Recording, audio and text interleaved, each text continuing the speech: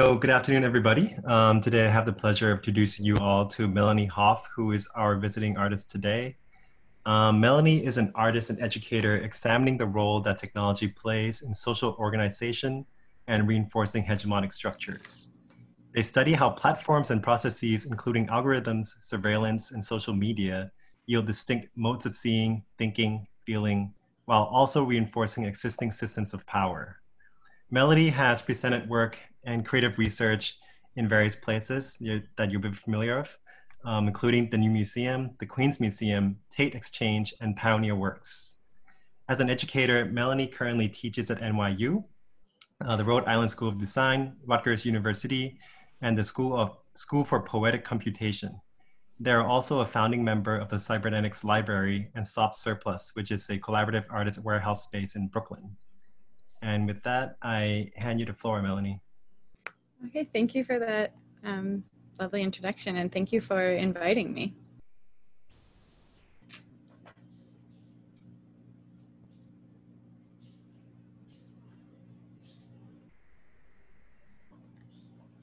So my name is Melanie, and this is one of the ways that my government sees me. And it's a way that my name, as well as something that I like to introduce myself with, is operationalized. And these are every file on my computer, arranged in a list showing their full file path. As a person that spends a lot of time online on my computer, and as an artist that makes a lot of work with my computer, what better way to introduce myself than to lay it all bare and show you in the most literal way possible the contents of my dear friend, my computer, a place I work hard to find home in. I am an artist, educator, and researcher interested in large and small systems, information flows, and epistemic discrimination, or in other words, the question of who gets to be sources of knowledge. I'm interested in studying and sharing the tools of social organization for social liberation and pleasure. There are three ways of thinking that are central to my practice that you might notice pop up throughout my whole presentation. And the idea of a default, cybernetics, and a practice of sensing, noticing, perceiving, and learning. So I'll unpack those first, and then throughout this presentation, we'll show many projects in many different mediums spanning a few years. And yeah, so get ready for a lot of projects. So a default.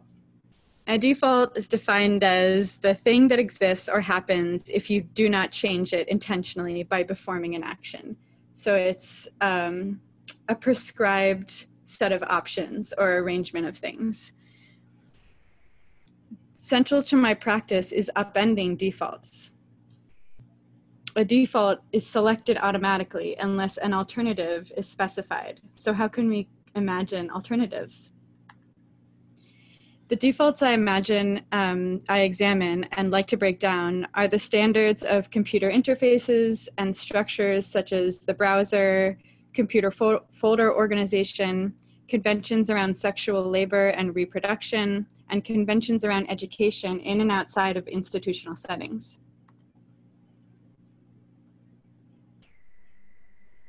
Ultimately, I'm interested in understanding how we relate to and what we expect from each other in order to ask more from ourselves, our governing bodies, and each other collectively. I think a lot about what it means to have a governing perspective and comparing that with technology and computation, and ask the ways that governing perspectives, structures of containment and control can both harm and hold.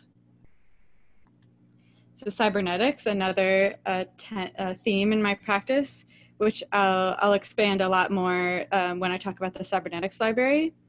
But very briefly, up at the top of this presentation, cybernetics is the study of how systems are shaped and how we are made of systems. So it's a very broad term, and it's totally cool if you're like, wait, what does that mean? we'll get into it, and it can mean so many things. So don't get turned away by feeling like it's a technical term or something.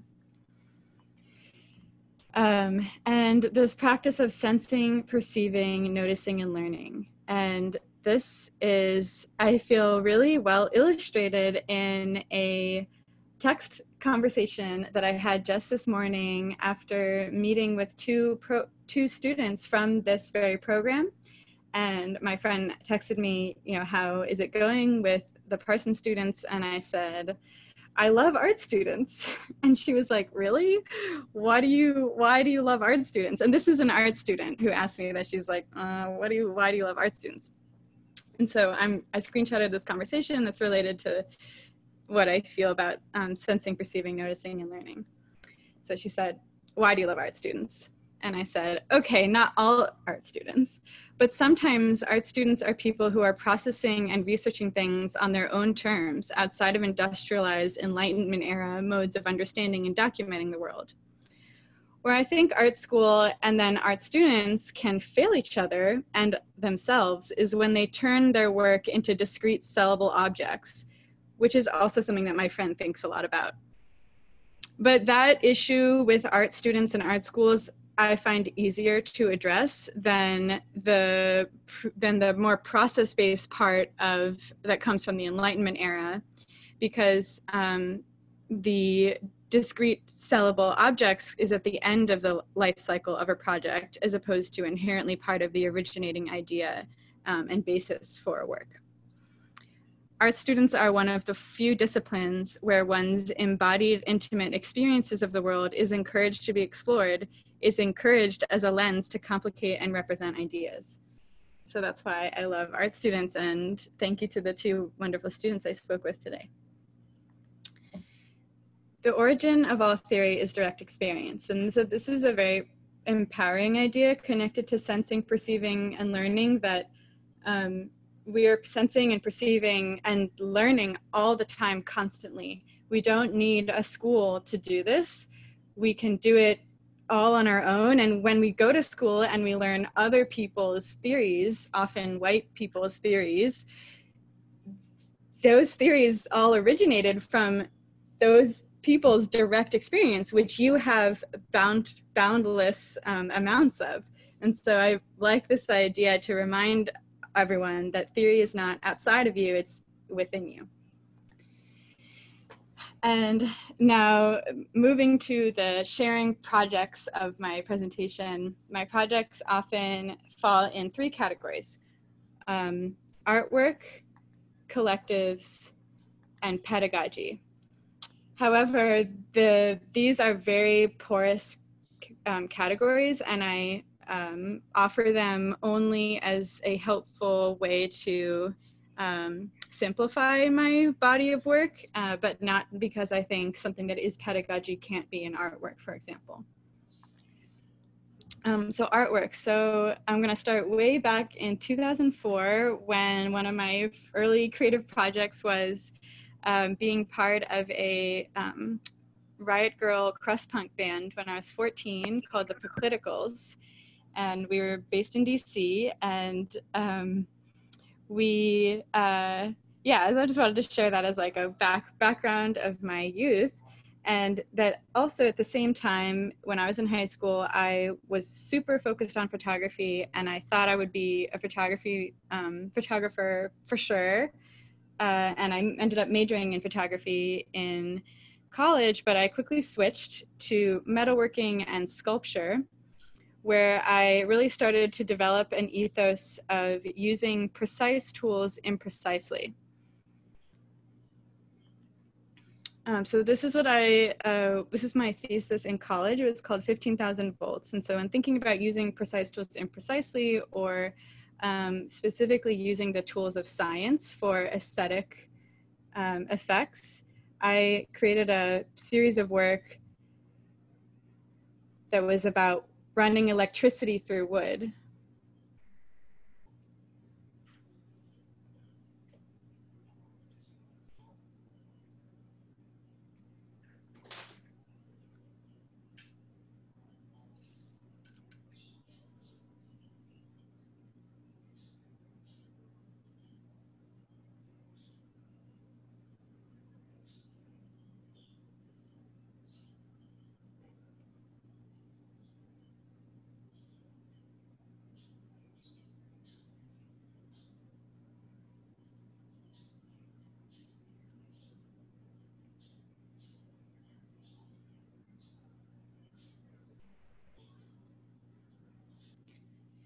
So through this process of wood burning that created fractal effects in the wood, I was exploiting scientific processes for their aesthetic effects.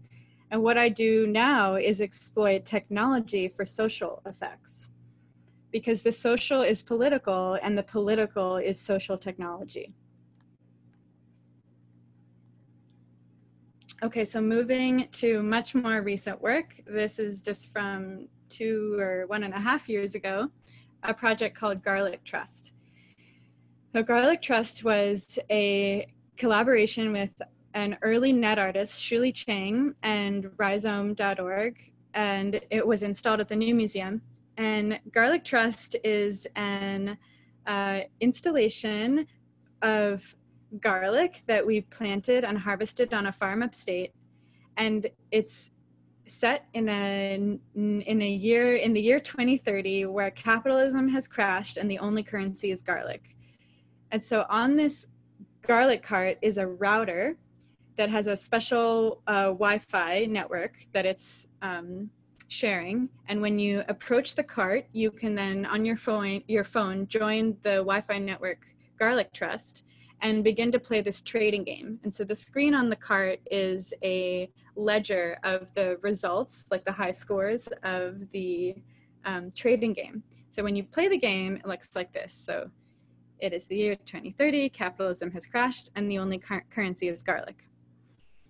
And when you join the game, you are paired with another person who is online at the same time as you. And then you're put into a series of choices in the game that ask you to trust and then reciprocate or cheat your partner. So the rules of the game are based on a behavioral economics game, or a social tool, social technology for quantifying trust that economists developed. And the way that the game works, that economists often use in social experiments in the field to try to quantify how much certain groups trust and cooperate with each other. The rules of the game are such that the best outcome for the collective is for everyone to trust everything and everyone to reciprocate everything. And that maximizes the total amount of points or money that can possibly be gained in the game. However, the most profitable outcome for the individual is for everyone else to trust and reciprocate, but you to not trust and to not reciprocate, or in other words, cheat. And a really simple way to think about this is the idea of taxes that maybe a lot of us are familiar with. So the best outcome for the state is for everyone to pay their full amount of taxes, and then everyone receives the max amount of benefit of clean streets and good hospitals and Medicare and good schools. But the best outcome, the most profitable outcome for the individual in taxes is for everyone else to pay their full taxes. You don't, and you still receive 99.999% of the max benefit of clean streets and good schools. So this is the router on the back of the cart, covered in garlic, which the people in the game, they play for garlic that they can then trade later. And these are pictures of us farming and harvesting the garlic. And then after the exhibition was at the New Museum for a few months, we had an event on the beach where people who had played the game in the installation, and for 1 week prior to this performance event, we had released the game publicly online. You could then trade your points in for real garlic on the beach. And so then the project becomes this like full micro economy of garlic, and people who at the beach who could play the game, join the router, or they could just use the points that they had played in the New Museum or online before this event, and then they walk away with real garlic corresponding to the points that they won in the game. And here they're like because they're next to each other and they're seeing each other, a lot of these people, they were collaborating. And so they'd be like, I'll trust you if you promise to reciprocate. And that was really cool to see. If you notice the guy in the pink shorts, there he is walking away with his winnings. And so that was Garlic Trust. And now I'll share about Draw What You Think Alexa Looks Like. So Draw What You Think Alexa Looks Like is a zine, potentially a book project. It's been installations and workshops. The essential idea is very simple. It is asking people, often children who are growing up with a smart home device, to draw what they think Alexa looks like. How would you describe Alexa's body? What does it mean to have a voice without a body? That's something that's very unnatural, not that doesn't occur in normal life. When we hear voices on the radio, those voices do in fact have bodies attached to them. What does it mean for a major company to fabricate a personality? And how are children internalizing that personality and then imagining that person's body, especially a child who's not very used to having voices that don't have bodies? So I collected drawings from children ages 2 to 15 in response to the question, draw what you think Alexa or Google Home or Siri looks like. And I collected it by asking my alumni networks from various institutions I was part of, and I also posted on Twitter and in Reddit on /r smart home, where I found a bunch of parents, it's mostly dads, who would participate in the smart home subreddit, who would like saw this and were like, oh yeah, this sounds like a fun activity to do with my child. So some of the kids who responded I knew, and many I didn't. And so here are a few of their drawings. And this is Lena, who actually responded to my prompt twice, 1 year apart. So this is Lena's response at age 9. And then again, Lena responded at age 10. And this I found really fascinating to see, what changed for Lena's development and their understanding of a feminized robot character in 1 year.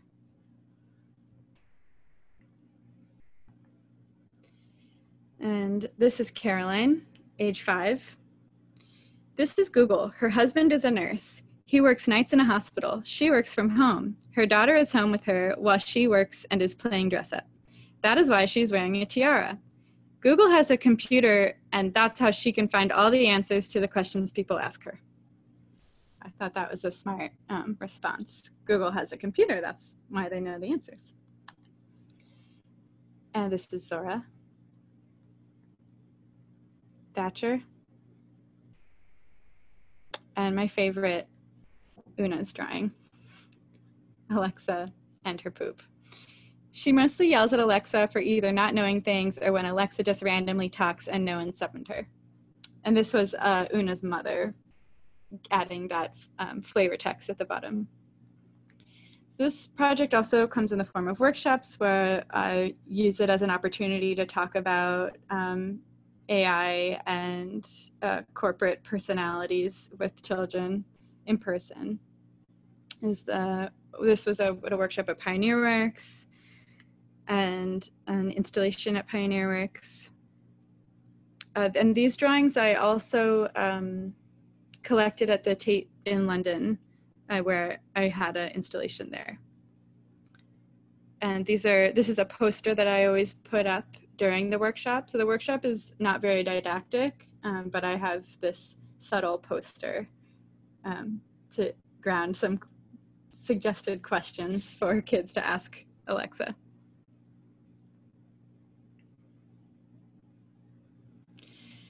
Okay, so Decodelia. Decodelia is a Chrome extension project that I made a little intro video to, so I'll let that speak for itself. And is the sound comes through when I play videos, yeah? So, okay, cool.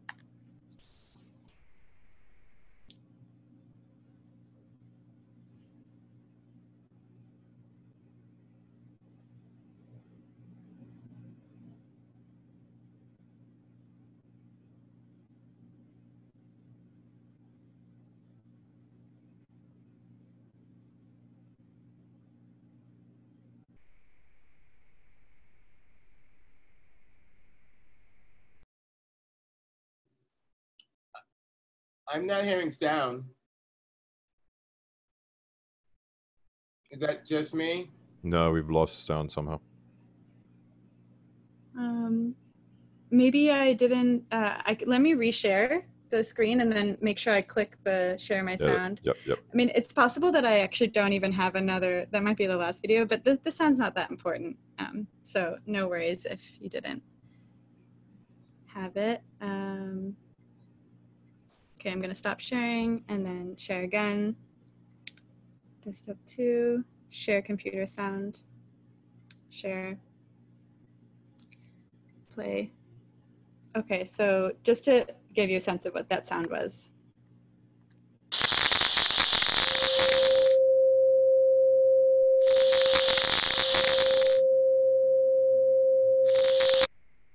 And the wood burning video earlier, that was just recordings of the electricity running through the wood. So it was actually kind of sounded similar, like static, like electricity pushing through the wood. So that was what you missed earlier.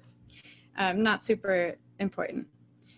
So Decodelia is a Chrome extension that is installed in the browser. And what it does is it basically turns your entire experience of the internet into this look, this kind of red pattern. And to the naked eye, it's indecipherable as to what is actually, what URL you're on or what kind of content you're looking at.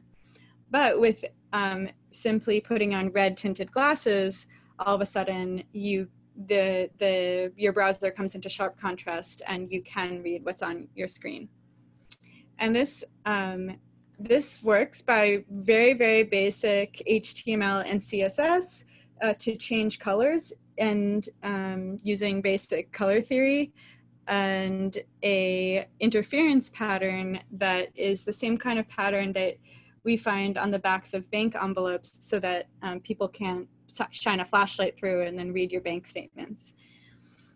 And so these very simple and straightforward tools allowed me to create this Chrome extension that speaks to how when we are in public on our computers, there's a lot of information that exists on it that someone can see unless you have some kind of protection there.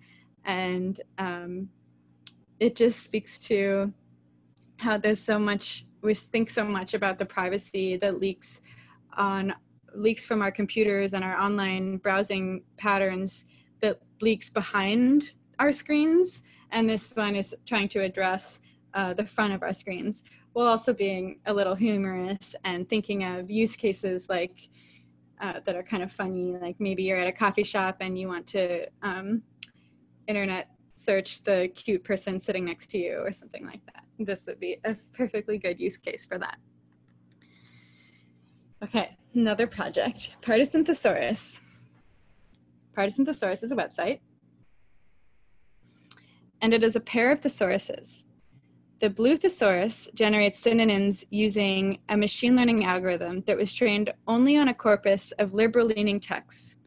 The red thesaurus generates synonyms using a machine learning algorithm, the same exact machine learning algorithm, but the one that was trained only on a corpus of conservative or right-leaning texts.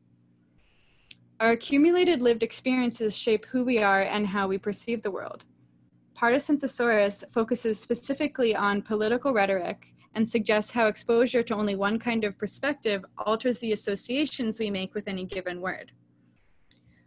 What really makes meaning from a word? Its dusty, static entry in the dictionary, or the associations we make with it in real time whenever we hear or use a word? So the machine learning algorithm is, again, the exact same for both sides of this thesaurus, but one was trained on conservative texts and one was trained on left-leaning texts. Bias is baked into the corpuses algorithms draw on to make decisions that deeply affect our lives. With this project, I wanted to use machine learning to study something machine learning is exceptionally good at, being biased. So often machine learning is used to attempt to try to remove bias or to remove the human element. and it continuously fails. And so instead I used machine learning to explore what it's already been so good at, being biased. And these are some examples, which you can also try out. Please, you're welcome to try out any words on partisanthesaurus.com anytime.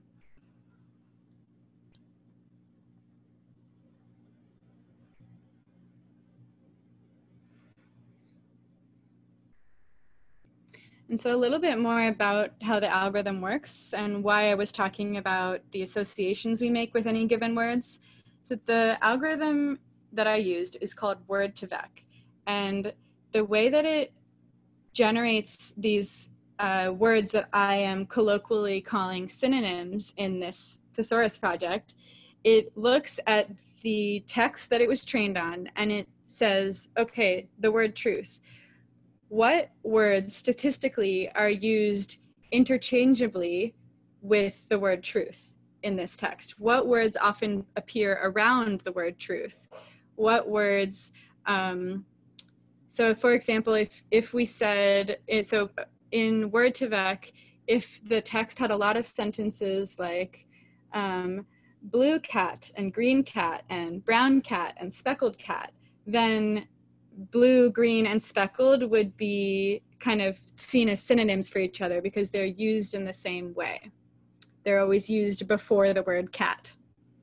So that's a little bit about how it works. So truth is used in a very similar way as words such as evolution and evil in the corpus that I trained it on the right, and on the left, truth is used in very similar interchangeable ways with the words like facts, reality, fact, word, answer. And directly on the Partisan Thesaurus website is a link to all of the texts that I trained it on. It is not an exhaustive list. It is actually quite a small list of very sort of officially canonically recognized left or right-leaning texts. Political transcripts, novels by Ayn Rand on the right, novels by, or books by Noam Chomsky on the left. And so I want to be very clear about exactly the texts it was trained on, because I'm not making a claim about every conservative person and every liberal person. It's specifically these texts that I'm training on. And the limits of my corpus fall short in many ways. So for example, when searching words like twerk, nothing comes up because I am mostly training on political transcripts and published books, which unfortunately don't really talk about twerk. And so when you search it, nothing comes up. So quite imperfect. I'd love to train it on Twitter and blogs in the future. So moving to the second of three categories that I am placing my work in for the purpose of this talk, collectives. So soft surplus. Soft surplus, which I am physically right now, is a collective third space, and a third space is a space that's neither work nor home. It's a third space based on the idea of learning together by making things near each other. It's a 4,000 square foot warehouse in East Williamsburg. It holds 20 some artist studios and members. We have an exhibition space, a kitchen, and a fabrication shop. And my friends Austin Wade Smith and Dan Taeyong, along with 20 plus rotating members throughout the last couple years, started this space together. And so actually, if you look at this picture and you see the yellow, the two yellow straps at the top of the ceiling, and hanging down from those straps is a trapeze, and that's where I am. So that right next to me is that trapeze right now. Our priority at Soft Surplus is to welcome people whose creative practice is integral to their life practice, who want to create a curious, playful, flexible, and empathetic community together. This space is organized through collective decision-making processes and is in a continuous state of being built and created together, both in the ways and patterns that we relate to each other socially and collectively, and in the physical space itself. We built the space in many ways ourselves. We have different kinds of workshops and events here all the time, although less so in quarantine. We prioritize trustful and personal relationships with each other over professional and work relationships. And to that point, Soft Surplus is not a profit-making entity. We basically share the cost of our rent for the building and maintaining the space. We just distribute it among us, and then that's our entire business model.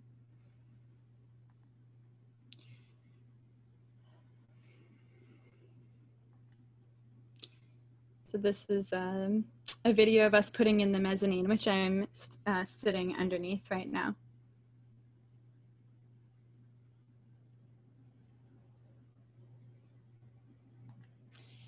We cook for each other in our weekly gardening meetings, which are what we call our decision-making meetings. So when thinking about creating new communities and places to organize and create, that means that we can create all kinds of new systems and not accept defaults of what a meeting looks like and how it's organized. So we have rituals around, I mean, rituals makes it sound a little bit too much like a cult, but it's it's more just like we're open to, you know, it's opt-in, opt-out. We cook for each other sometimes. And our meetings are called gardening meetings because it's not like some members are gardeners and others aren't. Like some people make decisions and others don't. It's more like when you're in the meeting, you are a gardener. Like, and we also have systems in place for people to reach out to anyone who missed a meeting and consolidate the main points and ask if there's anything to vote on and things like that. We just put in windows in the space. This side of my face would be much darker if we hadn't just put in those windows. And the Cybernetics Library. So Cybernetics Library is a different collective that I also started. And cybernetics is the study of how systems are shaped and how we are made of systems. So the Cybernetics Library, one of our main things is extracting the essential idea around this idea of cybernetics and approaching it as a very broad framework for understanding relationships in the world, both technical and social and environmental. Another way of defining cybernetics is a transdisciplinary approach for exploring regulatory systems, their structures, constraints, and possibilities. And when I say a regulatory system, I mean a dynamic set of factors that are moving in loops together, which is like literally basically everything. Like a classroom is a cybernetic system, a conversation is a cybernetic system, race and gender are cybernetic systems. Every system of governance is it's actually hard to describe even what's not a cybernetic system. If there are elements that are changing and relating to each other, there is a way to bring cybernetics into the conversation. And a regulatory system is, it speaks to specifically thinking about mechanisms either put in place intentionally or unintentionally that change that dynamic system. So for example, when thinking about like a school, the cybernetic system of the process of going through school and having teachers and students and grades. And so there's so many things going on. Students are attending school, teachers are teaching, grades are being submitted. Now, when governments want to regulate that cybernetic system, one of the regulatory mechanisms that they put in place is, for example, asking their teachers to hit a certain grade level, otherwise that teacher won't get paid. So that's one example of a regulatory system that the government puts in place to dynamically change the cybernetic system of education. We are a physical library that house 1,000+ books in a lovely cooperatively run and owned space called Prime Produce in Midtown Manhattan. And we collect, and I guess, yeah, so this is the most central point of, beyond just talking about what cybernetics is and exploring what it could mean for a very wide range of things. The other most central pillar of the cybernetics library is that we both collect materials on cybernetics and we express cybernetics in the ways that we collect materials and in the ways that we share that materials. So we think about the library itself as a kind of cybernetic system that we then put our own playful regulatory mechanisms in place, and the process of experiencing these regulatory interventions to the defaults of a library are where we hope that people can have an embodied sense of cybernetics in real time. Like, oh, this, like, the normal way I used a checkout system was interrupted in this, like, playful and poetic way. So we also ran a conference and explored the standards of a conference, speakers, workshops, installations, a library. We explored that also as a cybernetic system and had many interventions that I won't go into super detail. But this is a kind of a map that we made when we were planning the conference of all of these different aspects of it and how they would relate to each other and how there isn't hierarchy.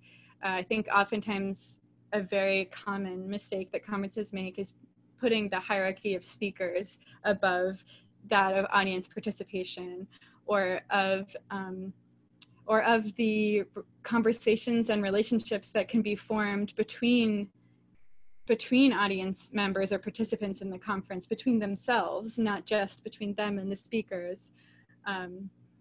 And we had a lot of art installations that took in different inputs and outputs of the conference, which I know sounds so weird, but this is an example of one. At the library, when you scanned a book into the system, our library checkout system, which we called the library simulation, one thing that happened, one of many things that happened, was the text from the book that you were browsing and scanned into our system gets scraped for sentences that end in a question mark. And then those questions get projected on the wall and asked to the speakers.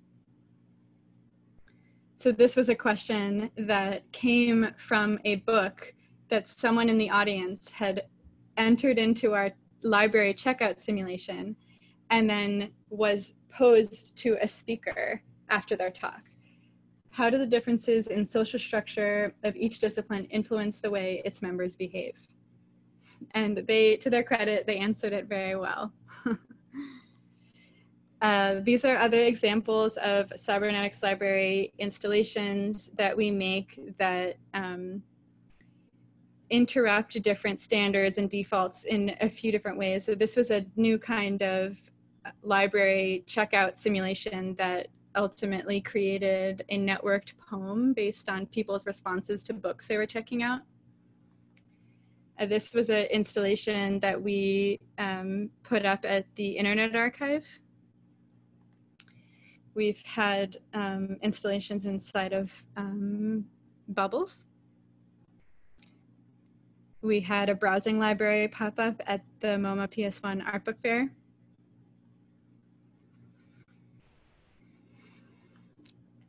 When thinking about new ways to be with computers, cybernetics provides a framework for modeling and reframing human-machine relations within social, legal, and digital systems.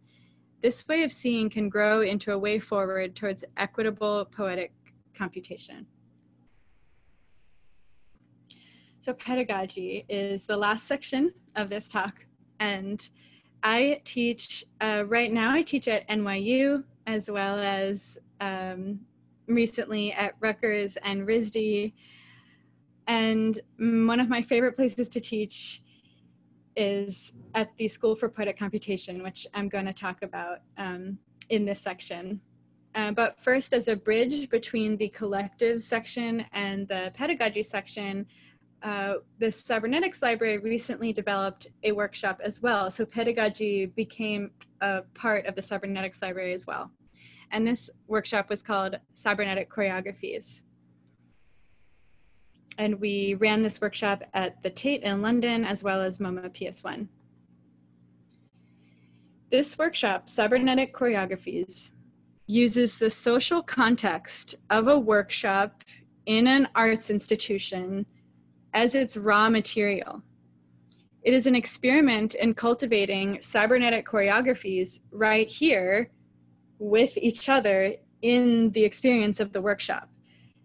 And so what I'm saying here is that when you invite people to an arts institution and you say this artist or this group of artists is going to give a workshop, already you are dealing with so many expectations and default understandings of how people are going to relate to each other and what they expect from each other, just by saying that, like not even saying anything that the workshop is about. And so this workshop, Cybernetic Choreographies, uses those default expectations and understandings of how we're going to relate to each other in an arts institution in a workshop as its raw material. And this is a bit more about what it's about. Humans are capable of an incredibly broad range of behavior at all times. Any one of us here could be moving, singing, shouting, crying, even hitting ourselves and each other at any time. We are capable of this. And that we so often act within such a narrow band of that wide range we all possess is as flabbergasting as it is exciting, because it means it is possible to shift and widen that band collectively. Cybernetic Choreographies takes its participants through a series of exercises about tuning and looping into each other. We create small little rule sets that then, when we all practice together, create these feedback loops that we can experience and embody in real time. They have pointing, and we do exercises with breathing and humming together, both dissonant and synchronous sounds, and it's about social norms and the conventions, these conventions and social norms that are formed over generations, reproduced by each other and reinforced by laws that touch everything. Our existences are built on these compounding societal foundations of social norms, and refiguring them can feel uncomfortable and even violent sometimes inside of us. And this workshop is about expressing that it's okay to feel discomfort with exploring these expectations and social norms and then trying to change them. The behavioral loops and patterns that we play with in the workshop are not so controversial. They deal with exposing expectations around eye contact, sounds to be made in public, greetings like handshake or hug, navigating personal space. So these workshops are not so controversial. They are basic foundational social norms of just being together in a space with other people. But this workshop points to an imagining of what this would be like if we instead played with the defaults of gender, with a culture of heterosexuality as normal, with a culture of dominant whiteness. These are not defaults given by nature. They are formed by people and power over time. This workshop is about agreeing what the social conventions we're practicing here together actually are. It is about noticing them in real time as they happen, as if to watch ourselves in a mirror. When we call patterns out and begin to alter them, there is a range of willingness to move towards acceptance and away from expectations, both in ourselves and in others. It's about noticing, playing, sitting with discomfort, but the kind of discomfort that's like when you stretch your muscles. It's like stretching your personality, but it should be like stretching your muscles when you are bending and reaching to create growth, but before the point of breakage. There is a continuous feedback loop of how others' expectations of social conventions are imposed on us and how we impose them on others. We are complicit in our patterns, they grow in us, they are of us, and we can refigure them. So the School for Poetic Computation, I'm now switching to other classes that I teach, and I teach 4 of them at the School for Poetic Computation that I'll go through a little bit quickly. So this is Digital Love Languages, Codes of Affirmation. This is what I'm doing right now this summer for 10 weeks. We are only in our 2nd week. This class is an introductory coding class, but it's done a little bit differently. We learn web programming, Python, navigating the command line. But we think about how as our daily activities and closest relationships become increasingly bound up with corporate systems of surveillance and exploitation, we explore and cultivate code as a love language that can be gentle, healing, and intimate.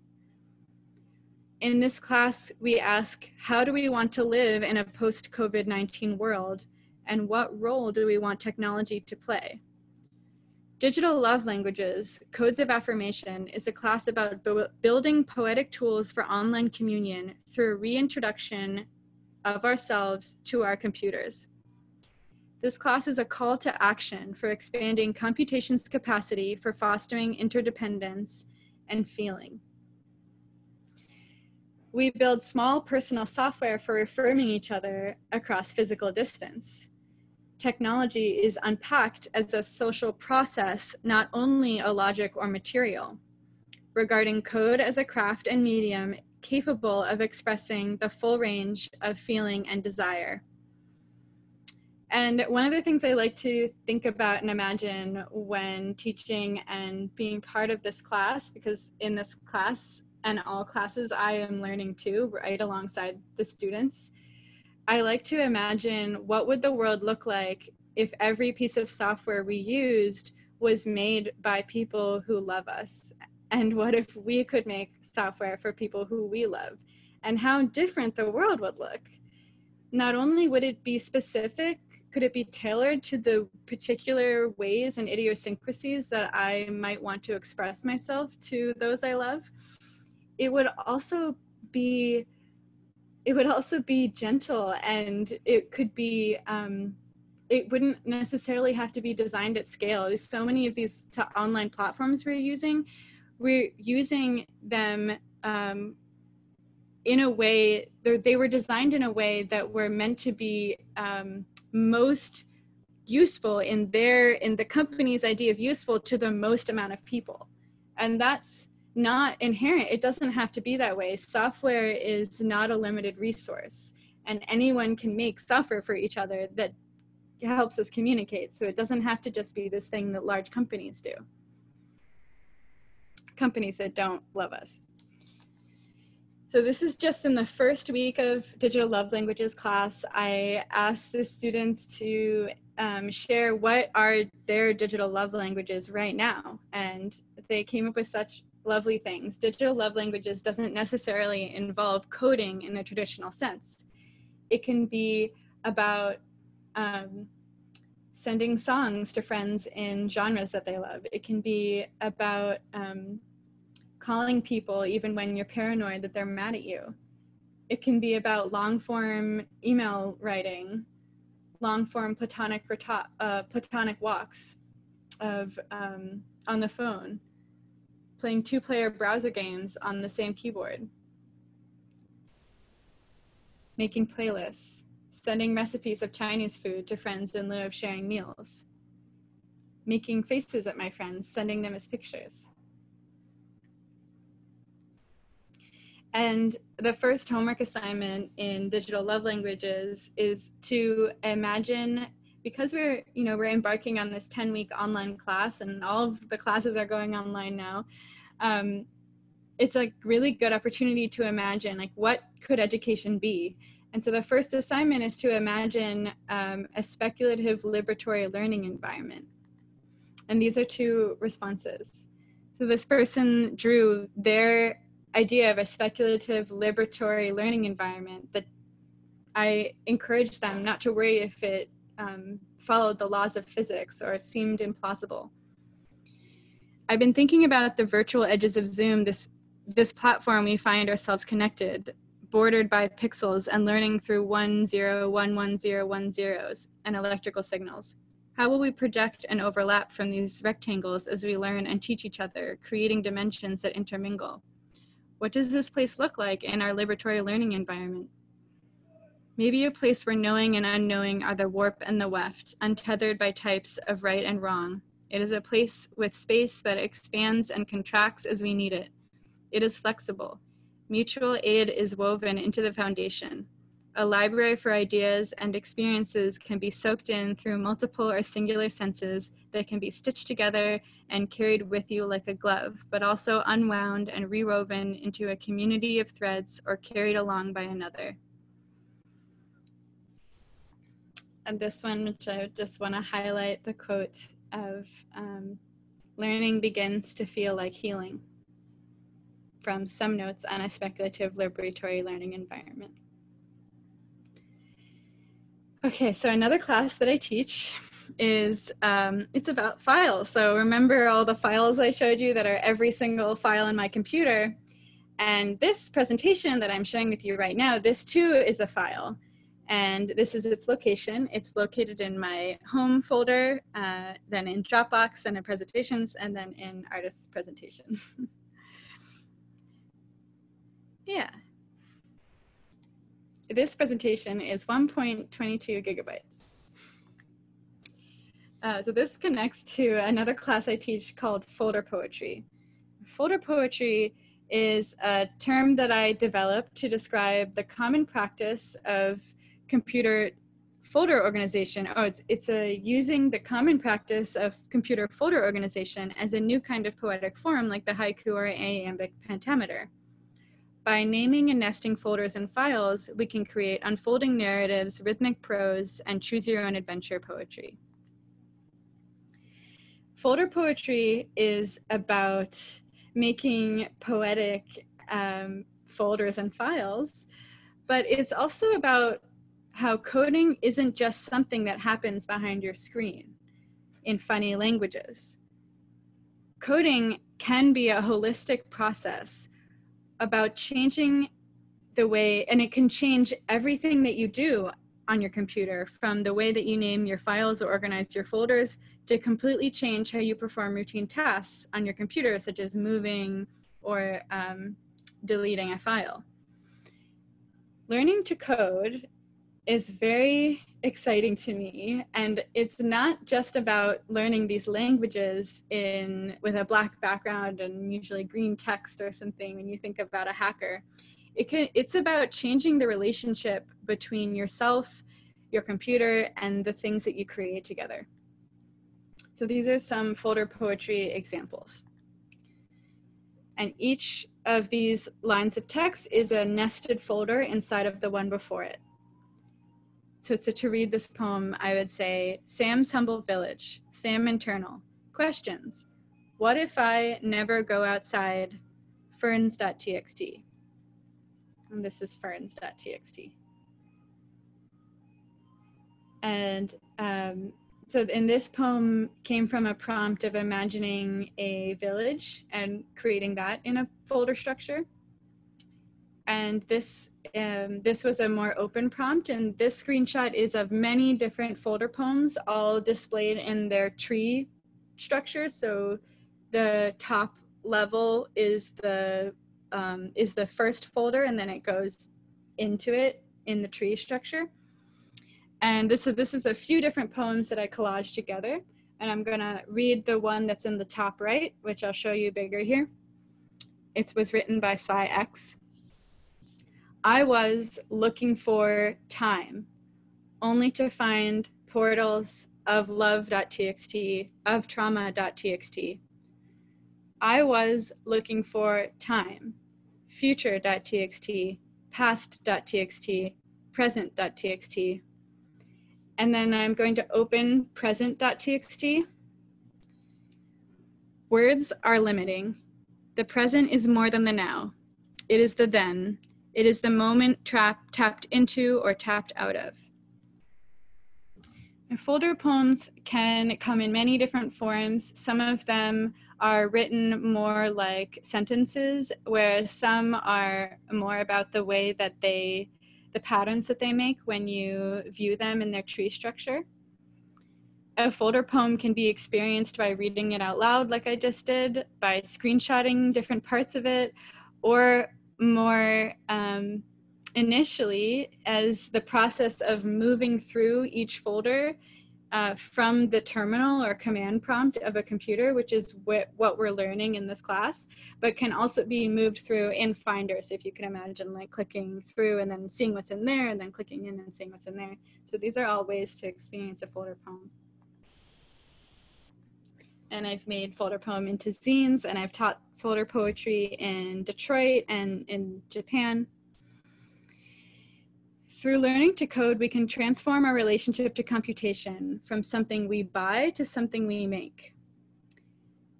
In classes that I teach, we transform computation into imagining places that we want to live, into imagining places that we want to learn, and to imagining places where we want to love. Our worlds are shaped through codes of many kinds. Codes digital, social, legal. Many of these codes weren't created by people who look like us or who are our friends. If we make things for ourselves, our friends, and our communities, we can contribute to this transformation for others. And so if you've ever thought to yourself, I'm not a computer person, I'm never going to learn to code, consider that people with power, programmers, and people in the tech world wanted you to think that about yourself. So the most exciting idea to me that has come out of my teaching to code projects is the idea of always already programming. My workshops assume no coding experience and simultaneously take the position that everyone who interacts with computers is in some way already a programmer. Now, bear with me here. I'm saying that you, who may have never coded before, is actually already a programmer. Technology is usually made available to us after many layers of abstraction have been imposed. In this process of abstraction, its inner workings are obscured and most people are excluded from understanding it. Everyone who interacts with computers has in important ways always already been programming them. Every time you make a folder or rename a file or check your email, these actions that you're taking through moving your mouse and clicking and typing, maybe clicking buttons, these translate into text-based commands or scripts that run behind the scenes, and eventually those scripts turn into binary. When you use a visual interface, when you're moving your mouse and clicking buttons, these text commands are being fired in the background and eventually to binary. And yet, why are the common conceptions of what a programmer is and what a user is so divorced from each other? Why are you considered a user because you click buttons that fire scripts, and the person who wrote the script that is fired when the button is clicked called a programmer? I mean, that doesn't seem like a really significant difference to me. And yet in our minds, programmer and user are these really different things. And once you learn to code, you realize that copying and pasting is the biggest part of programming. So you're not even writing your script that the button fires when a user clicks it. You're not even necessarily writing that by yourself. You're using pre-packaged functions that come with programming languages. And so isn't that the same as a button, a pre-packaged script that automatically does something that someone before you wrote? My answer is yes. The distinction between programmer and user is reinforced and maintained by a tech industry that benefits from a population rendered computationally passive. And that's what I mean when I say, if you think of yourself as never a programmer, I'm never going to learn to code, and that maybe people wanted you to think that way. Maybe you were, our society was designed to produce people that think that way. If we adopt the role of less agency, then we make it harder for ourselves to come into more agency.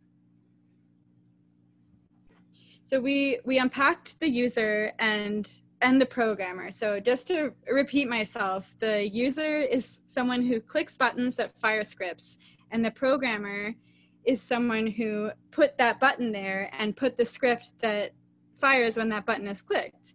But they're, for example, using JavaScript, they're using pre-written packaged functions and variables in order to carry out the actions they want their code to do. In this way, the programmer is also the user, or is just as much the user as you. Why is using pre-made scripts seen so differently than using buttons that fire pre-made scripts? So 2 more classes to talk about, and then I'm ending. So the cybernetics of sex, technology, feminisms, and the choreography of control. I've also taught a version of it called the cybernetics of racism and sexism with Netta Bomani. And in this class, we ask, what can cybernetics, the study of how we shape and are shaped by systems, teach us about the sexual and social reproduction of gender and sexism? And also racism in that previous class. How does sex become gender, and what are the politics surrounding who gets reproduced? And I mean that literally. Desire politics, like who exists in the world, and how is desire, reproduction, and prejudice a part of determining literally who gets to live and die? And I think about that more from the birth perspective. So I think about like who gets to be even put in a position to be born. We explore how social regulatory systems are encoded into technological platforms and disentangle how they produce social pressure and govern behavior through engaged activities, discussion, and project making. In this class, we don't shy away from difficult conversations, and we work closely together to cultivate a space of openness and mutual support, which is really important when talking about very real, often painful things like sexism and racism and gender and who gets to be born. So lastly, I'd like to share Code Societies. Code Societies is my largest pedagogical project to date. It is a temporary school, a collection of students and teachers, a learning society enmeshed in coded systems. It is a specific society made from all possible societies. It's a 3-week coding and critical theory intensive about how code and society form each other. And I'll go into a little bit more, but first I want to talk more specifically about the School for Poetic Computation. So it's an artist-run school where I teach a lot of my classes, and it's neither vertical pedagogy, top-down pedagogy, or completely flat horizontal pedagogy. But where is it? At Code Societies, where it is determined collectively by the participants that make it. It's very much about looking at the patterns and expectations that we bring to this learning environment and changing them ourselves, deciding as a group what we want it to be like. So for example, this most recent time I taught it in January for 3 weeks, at the beginning, I asked the participants, do you want to be called students? Is that a title that you are actively moving into? Because we don't have to accept that as the default. In a school, it doesn't have to be teacher and student. We can call everyone participants. We can call us stewards of this learning society. And they did elect to be students, but it felt really different for a school to have participants that have chosen that title instead of it being defaulted to them. And this is a map of the entire US educational system. The US educational system is social infrastructure, and it's a technical mechanism.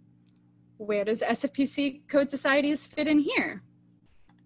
I mean, it's way off the map. The government doesn't recognize an artist-run school as a learning institution, and that's the government's fault. But we also, maybe we don't want to be seen by the government. Maybe we don't want to be included in this structure, because this structure is clearly, just by its design, you can see it's meant to funnel people through and filter people out. It's meant to control. So I don't need my artist-run school to be on this map. And so my school is unaccredited. Often the structures of the American University do not support the interpersonal capacity of connection.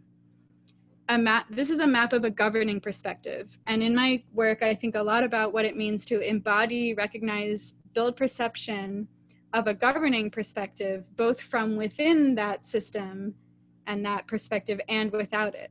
How can a governing approach harm, and how can it hold? How can technology harm, and how can technology hold?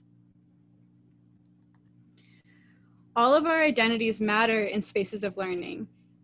The identities of you, the students, the identities of the admin, the identities of the teachers. We all come with different social histories and racial and gender backgrounds, and these all matter in spaces of learning. I consider the School for Poetic Computation and Code Societies a dynamic possibility space to imagine and cultivate new learning environments with and for each other. Code societies, their technology and their infrastructure are as shaped by culture as much by our technical capabilities. We can have a voice in these systems if we choose to have one. We engage with code and the ways code acts on our bodies and networks equally as subject and medium. Code societies is about the many different kinds of codes: social, digital, legal. So social codes like social norms around handshakes and eye contact, social norms around gender and race. It's about digital codes like algorithms that determine our news feeds and the algorithms that facilitate us texting our mothers that we love them.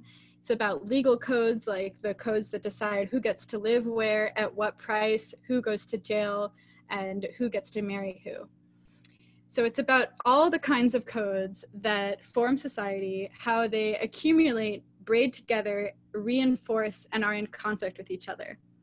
It's about forming for each other a new liberatory relationship with computation, and in so doing, seeing other systems of power that surround us, because code is a conduit for understanding the operationalization of so much. To have fluidity, to intentionally move between codes of many kinds, is a path towards living in the society you want to live in. And the ultimate prompt of code societies is hidden in the verb of the name, a directive to code the societies that breathe with you, that open you up instead of close you down.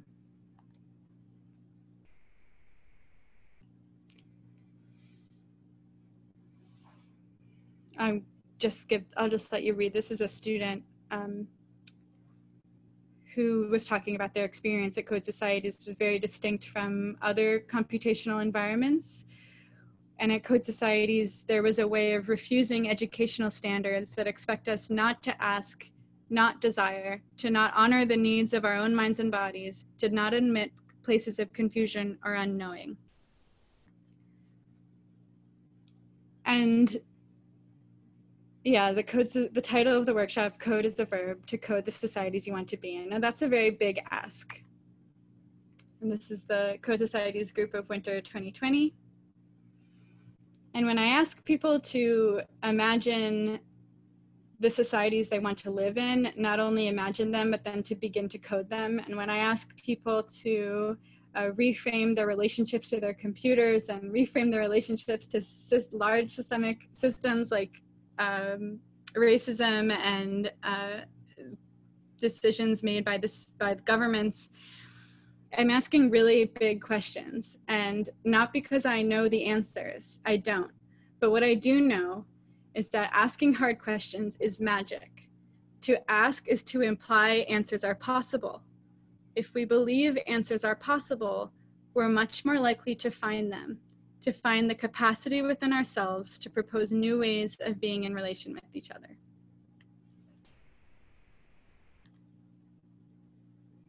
Thank you. That is the end of my talk.